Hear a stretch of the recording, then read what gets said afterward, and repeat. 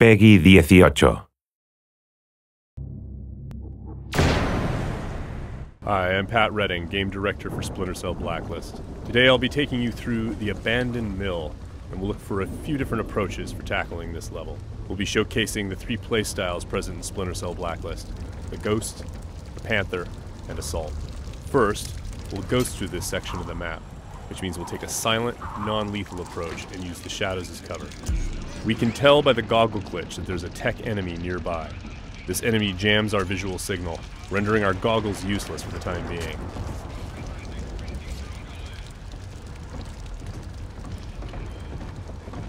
Oh, come off it. That was never offside. What the hell are you watching? Some game from South America. There are a number of enemies below, so let's look for another way down. Bad football's better than no football, you ask me. The tech enemy's dangerous. If we get detected, he's also able to deploy recon drones, which can hunt us down and deliver an explosive payload.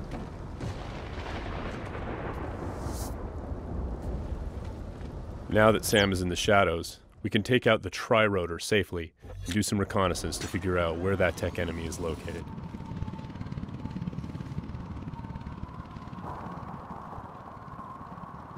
The tri-rotor is equipped with sonar vision and can access areas that are too dangerous or difficult for the player to navigate.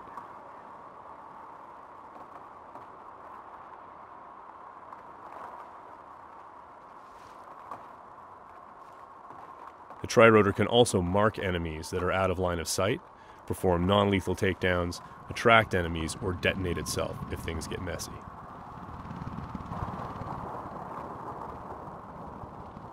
We have to be careful though. The tri-rotor makes noise of its own and is visible to enemies, so if we get caught, all hell will break loose. We've spotted our tech enemy hard at work on his laptop.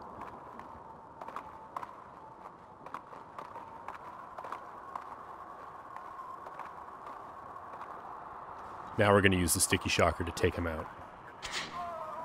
Of course, that's going to leave a telltale body lying around for the enemies to discover and get alarmed with. So we need to move quickly. What have we got here? What's that? One way for us to manipulate the AI is just to attract them outright with a whistle or a whisper.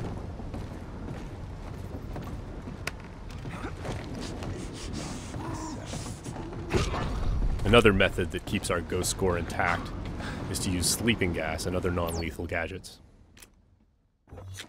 Because this enemy is standing in the light, this is one way for us to slip past undetected. Stay alert. He's here somewhere. The game detects individual actions that fit within the Ghost playstyle or Panther playstyle or Assault playstyle and awards points accordingly. As always, Splinter Cell is a game about light and shadow and using it both to hide and as a weapon against the enemy.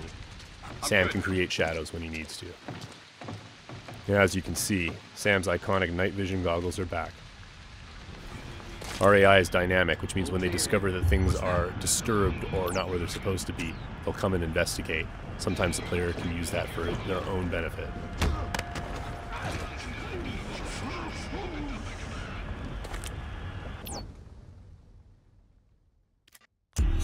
Now that the tech enemy is out of the picture, we can use our sonar goggles to better see our surroundings.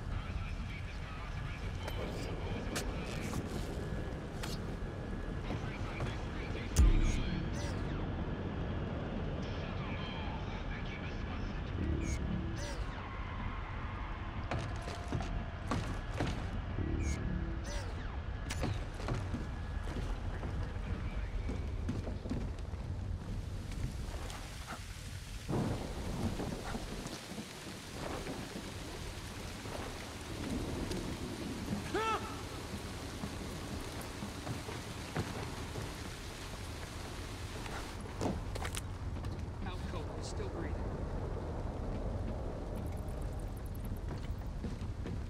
Light and shadow are hallmarks of Splinter Cell. We'll use the shadow as our cover to move through this area. All clean here. He just sent us a message.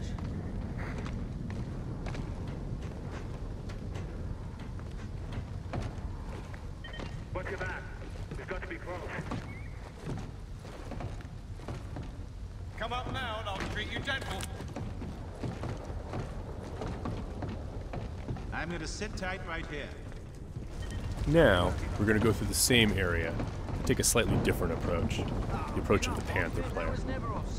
What the hell are you watching? This approach involves staying undetected, but striking lethally from the shadows and leaving no one standing. Bad football's better than no football, you ask me. Watch this lot long enough, you might change your mind, mate. That keeper there, he's not bad. Find 20 more. When the like opportunity him, presents and you itself, might have a game. the Panther player will line up multiple enemies for a killing in motion finish.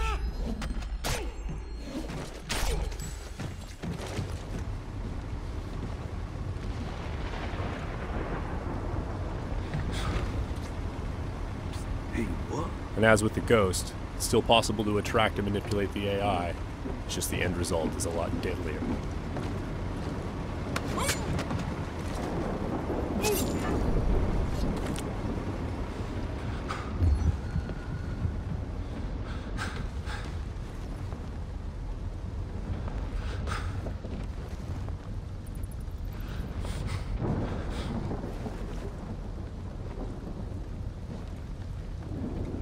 For the Panther, mark and execute is not only an opportunity for killing in motion, the opportunity to move into a close quarters kill is all part of a chain series of takedowns.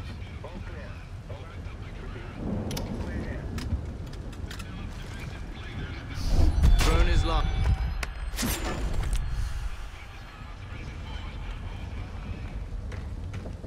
Now let's go through the same area a third time, this time to see how the assault player will handle it.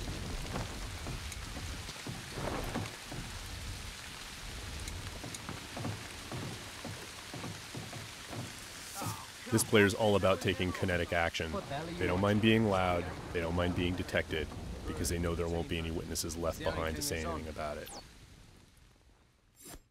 We're going to be more aggressive with these guys here and see what happens. Watch this lot long enough, you might change your mind, mate. That keeper there, he's not bad.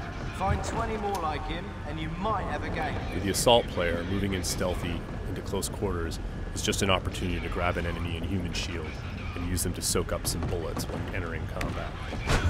That's not gonna help.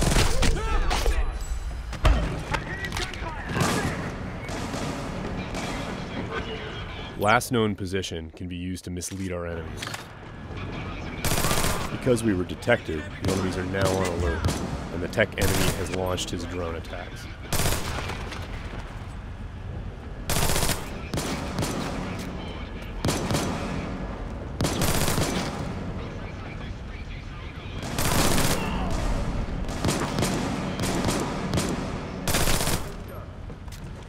The gameplay in Splinter Cell is dynamic, meaning the AI gets a vote as to what happens next.